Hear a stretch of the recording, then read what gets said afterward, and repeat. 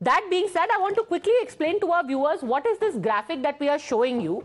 If we talk about the margins that the Congress has had in Raebareli. Now remember, this has been a bastion. Sonia Gandhi has been a multiple-time MP from Raebareli. However, remember, she had earlier vacated Amethi and moved to Raebareli for Rahul Gandhi. So in Raebareli, what has been the vote share and the win margin? 2009, the vote share for Sonia Gandhi had been 72.2%.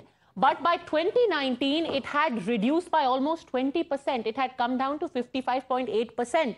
Now, what you have to pay attention is the win margin, the margin of victory from 55.8% in 2009. 10 years later, that margin of victory came down to a mere 17%. So it's almost 1/3.